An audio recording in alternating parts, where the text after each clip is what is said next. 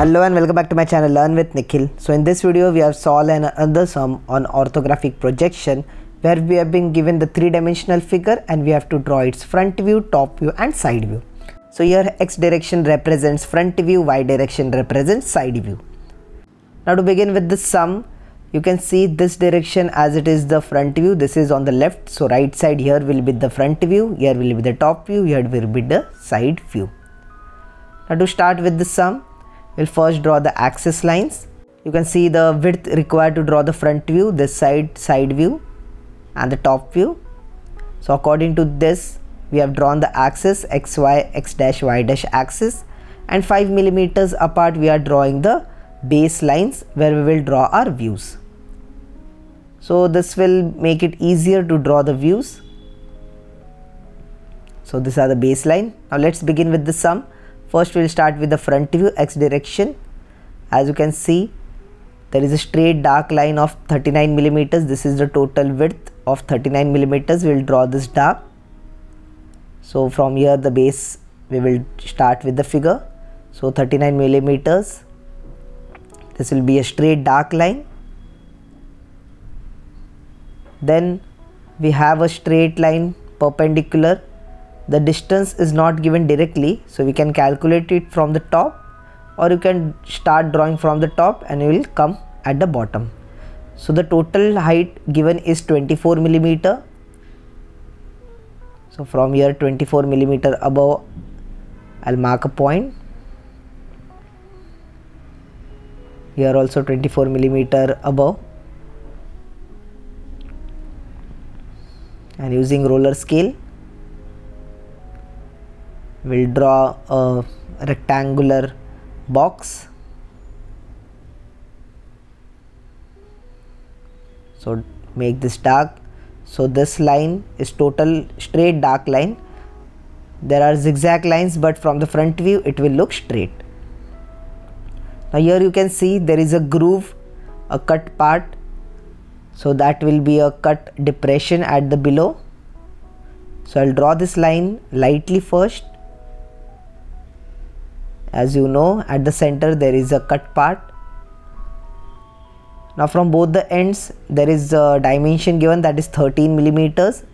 So 13 millimeters here dark line, and here also 13 millimeters dark line.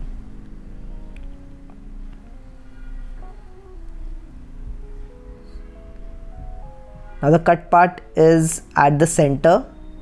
This distance is, and the height of the cut part is 8 millimeters, that is given.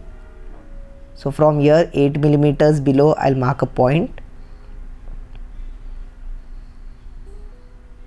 We'll draw a light line there.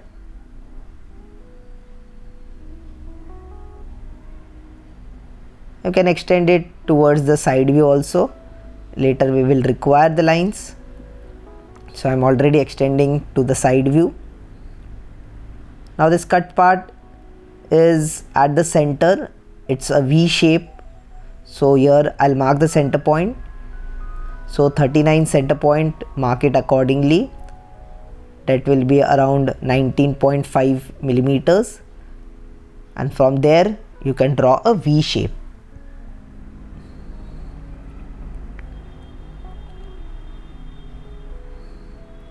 This V shape is done. Next, this slant lines will look straight from the front view.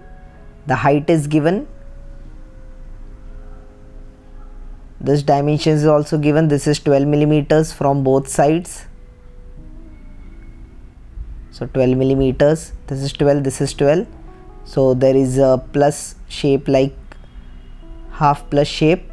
The height given is 8 millimeters. So from here 8 millimeters below I'll mark a point.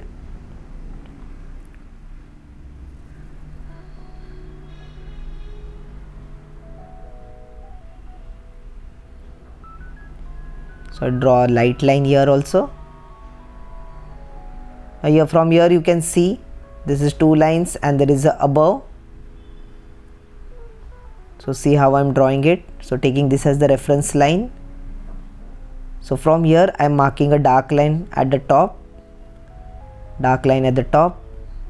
So this is the shape. joining this. So this is the shape we have drawn. I'll just mark the view which will be visible from the front view. So this part is visible from the front view, this part is visible from the front view, this part is visible. The dotted part will represent the front view, so this part.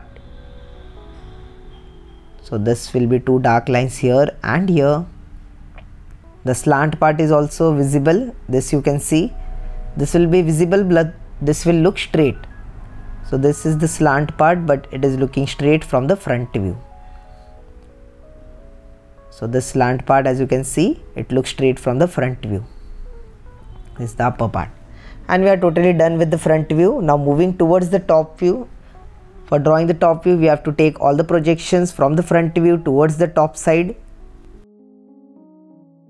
To taking all this projection downwards towards the top view, draw the parallel lines properly, so the projection will be properly done. Now starting with the top view, I'll just mark which part will be visible from the top view. So this part is visible from the top view, then this part is totally visible from the top view, and these two triangles.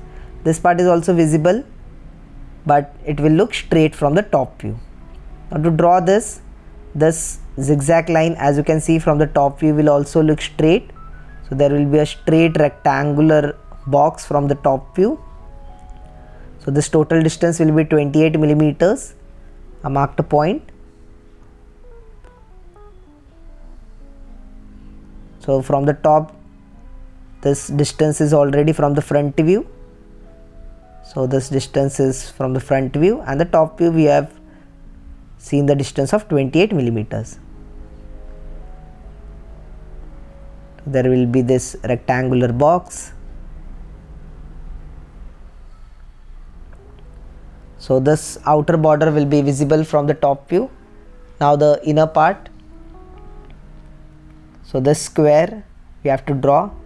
The width is already from the front view. So this is the width from the front view. And height we will mark it. So till here it is the distance. So this is 13, as you know. We have been projecting from it from the front view. This height is from the top view. So marking it 13 millimeter.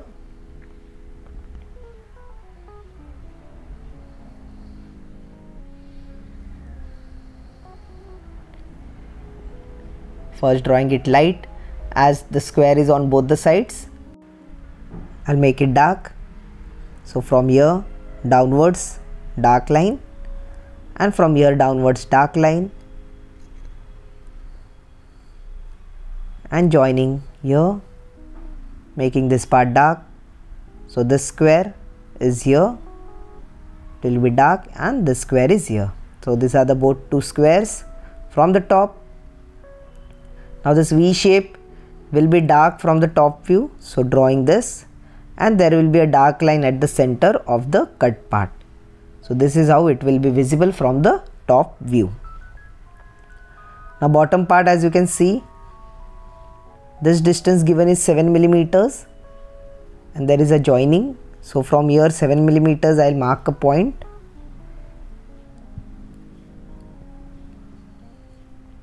I'll draw a light line from there. Till then, taking the projections to the side view also. Now here you can see you have the slant lines, and it is intersecting till the point. Just take the projection properly from the front view. So here will be the slant line like this. So draw this part dark. So this is this line, and here also it will be a dark line. Just see the projection, it is this part. Draw this part dark, and this is already dark. So we are done with the top view. Now moving towards the side view, you know the process for the side view. You have to draw a 45-degree angle line. Take all the projections from the top view to the 45-degree angle line, and from the 45-degree angle line upward towards the side view, and then taking projections from the front view as well to the side view. Now this part is visible from the side view. This shape is visible from the side view. So drawing this will be the straight dark line. Opposite L shape will be there. Now this part projection is available from the top view. Don't have to take dimensions to draw the side view as the projections are already there. This height is from the front view, that is 8 millimeters, this height. Then again this part is from the top view, that is 7 millimeters.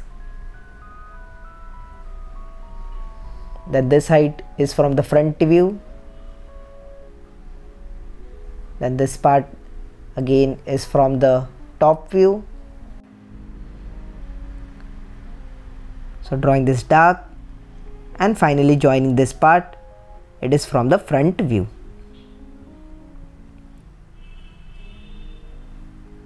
And this part will be totally dark, the bottom part. Now when you look from the side view, the cut inner part, that is this V shape, is hidden in the side view. So that part will be dotted in the side view. So taking this projection here, and this part will be a dotted line. So the V shape will be a dotted line here as it is hidden. Now the final part in the side view is this part, this slant line. The slant part is also visible from the side view, but it will be not slant, it will look straight from the side view. So this part we have to make it dark. So the slant part and making this. So the slant part will look like a rectangular shape from the side view. Now you are totally done with the sum. Just mark off the dimensions which are given in the question and we are done.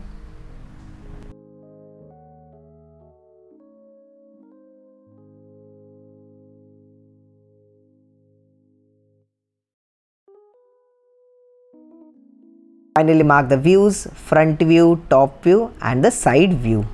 Thank you for watching. Do subscribe to my channel. If you have any doubts, any queries, let me know in the comment section. You can also connect with me on Instagram.